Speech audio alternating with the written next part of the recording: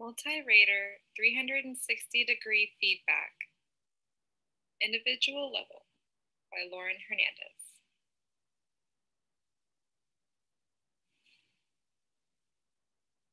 Multirater feedback can be used for many purposes.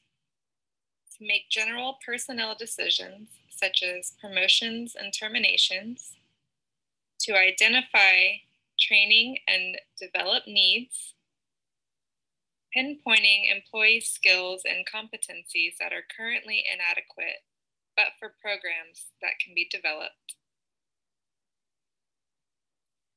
and to be used as a criterion against which selection and development programs are validated, to contribute to worker satisfaction because they believe that their opinions are being heard, and to improve organizational culture or climate.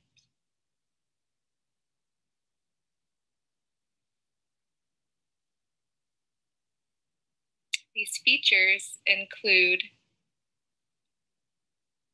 clear purpose and communication.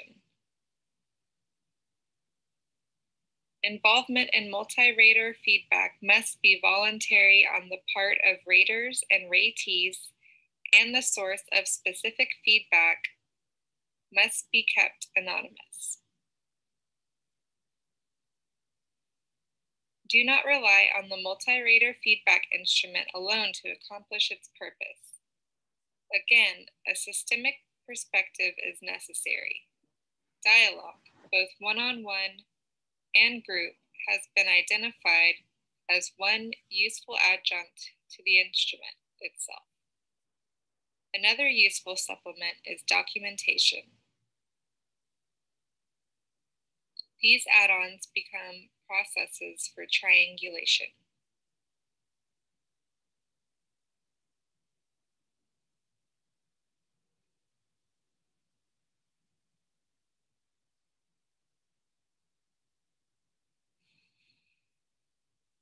Multi-rater feedback can be used as a self-evaluation along with evaluation by peers, subordinates, supervisors, and customers.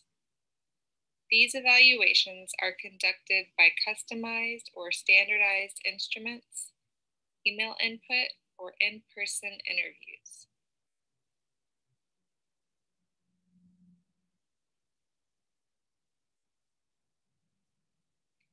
Strengths include improving employee performance, accuracy of evaluations, and perception of fairness.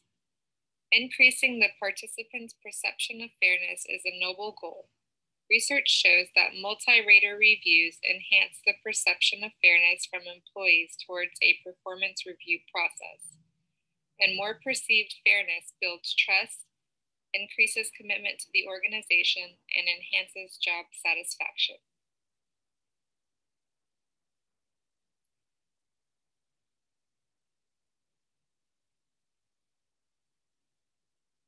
Weaknesses include focusing on employee weaknesses, incorrect feedback, and emotional harm.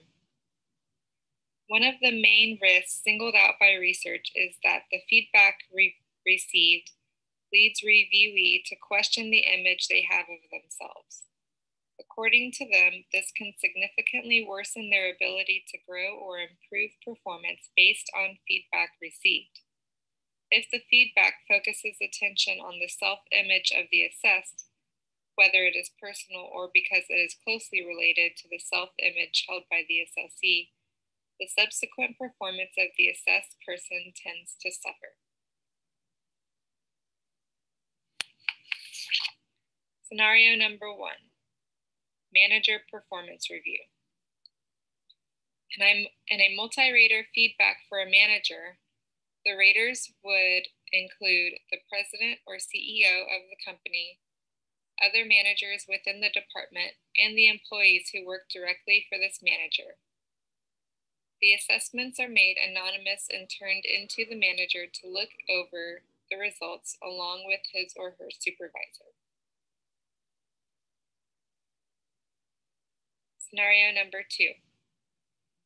In a multi-rater feedback for an employee, The raters would include their direct manager, other employees that they work closely with in their department, and the customers. The assessments are made anonymous and turned into the employee and manager to look at.